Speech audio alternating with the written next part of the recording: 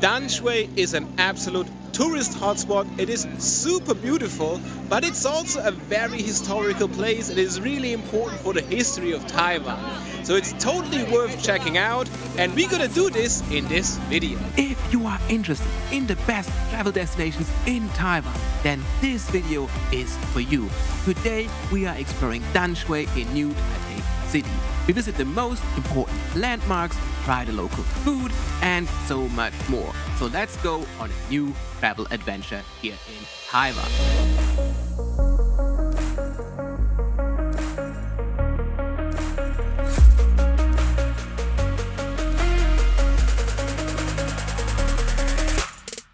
Hello and welcome back to the Traveling Kunst YouTube channel. My name is Ferdinand and we are today here in Danshui, very close to Taipei City. In this video, we check out this absolute tourist hotspot that you have to see when you're in Taiwan. But this place is also really famous for its history. Before we travel back in time, let us start with some basics. Danshui literally means fresh water in Chinese, and there is plenty of that over here. You have the Danshui River, and you also have the Taiwan Strait right at your feet in this amazing place. Don't be confused, Danshui is the name of the river, but it's also the name of the city next to Taipei. Today, this area has a rather small population, but do not be fooled by that. Aboriginal Taiwanese have settled here for hundreds of years, and due to its location by the sea, the area also quickly changed the attention by European sailors. Because Danshui is so huge and there are so many things to do, it is totally worth coming here several times.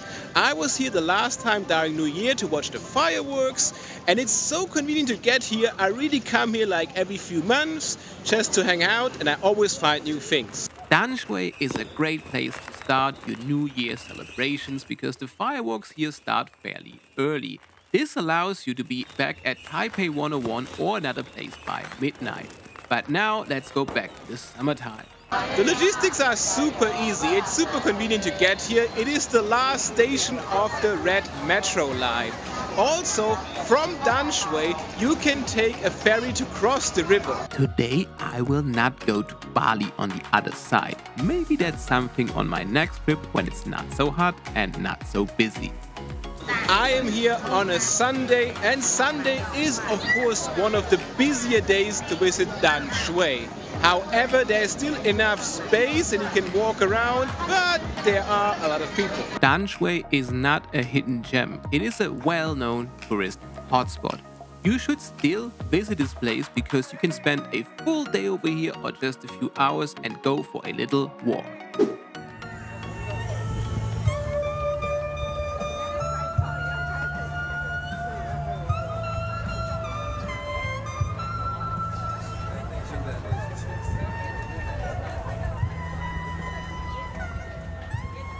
In this video, you're gonna see Ferdinand walking a lot because it is a great place to do that. On the one hand, there's a really nice beach walk, but on the other hand, there's also so many things to discover. No, I am not going to the beach today. The nerd that I am, I would rather dive into the history of Taiwan, and there is a lot of that over here. Okay. Our first stop right now is the Fort San Domingo that we're gonna reach in a second. This place was built by the Spanish, it was their headquarters, it was destroyed by the Dutch, rebuilt by the Dutch, and later used by the British and Americans before it was handed back to the Taiwanese people. It just takes a few minutes of walking to the fort and you have a great view as well, so you get an idea why people like this place so much. Now, I just bought my ticket for the fort and I just entered the fort ground. I'm now still at a lower level and now I have to walk all the way up. I'm already now sweating as hell. This is going to be a hard piece of work. The distance is actually not that long, but it just feels like it. The humidity really drains my energy, but I made it, so here we are. And we reached the fort. This place is an incredible, important historical monument. This was the center of power for Taiwan during the years of colonization. It was first used by the Spanish and later used by the Dutch. In 1629, the Spanish established the first major non-Aboriginal settlement, including this fortress over here. northern Taiwan became a Spanish colony, but in 1642 the Spanish were kicked out of Taiwan by the Dutch, who then were also kicked out of Taiwan a few years later by Koxinga. And if you watch my Kinmen videos, that name maybe rings a bell. A quick flag challenge for you guys. Do you recognize the flags behind me? I'm of course talking about these two flags. The first flag belongs to the Kingdom of Tungning. The second flag belongs to the Qing dynasty, which took over Taiwan in 1683. Wow! A few years after the takeover, they leased this place to the British government, which used it as a consulate for a while. Due to Japan's takeover of Taiwan and World War II, the fort was closed for a short period, then managed by the US and later by Australia. Now it's back under Taiwan's control. You can find all of this information and more in this museum. And I am out of the fort again. Unfortunately, there is no air conditioning and I'm still super hot. However, this place was awesome, but it's also time to move on. Before we go, just a small comment about dealing with the heat. The British had the genius idea of equipping all rooms with chimneys. But enough history for now, it is time to get some food. It is way too hot to get some hot food. And the German that I am, I'm really craving for some bread. So we're gonna get some banh mi in a Vietnamese restaurant. This looks delicious. Banh mi is also a common street food, but I really wanted to find a place with air conditioning. This will give me the energy for some more walking. So let's go to our next destination, the Old Street of Danshui. Danshui Old Street is an absolute tourist hotspot. People from all around the world are here. There is many restaurants, there's arcades and all kind of shops. It's a pretty good place to visit, but be ready for meeting a lot of people. As I mentioned, it is a Sunday in the summer. It was busier here during Chinese New Year, but the place is quite spacious and the transportation is just great.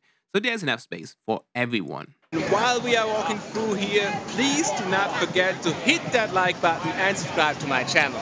In the Old Street, you find all kinds of shops. Of course, a lot of food and drinks. We are in Taiwan after all, but there's also other things to discover.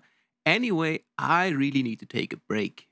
This is all getting a bit too much for me, so it is time to move on to an area that is not so crowded. It is a late afternoon on a Sunday and I spent half the day running around. If you watched my other videos, you already know where I'm heading right now. This video is only a few minutes long and it is incredible hot, but if you think I'll last that long without alcohol, you better think again. So of course we have to go to a bar and have a beer. Cheers. In my last video about going out in Taiwan, I was in Songshan and I mentioned that beers in bars are not cheap over here.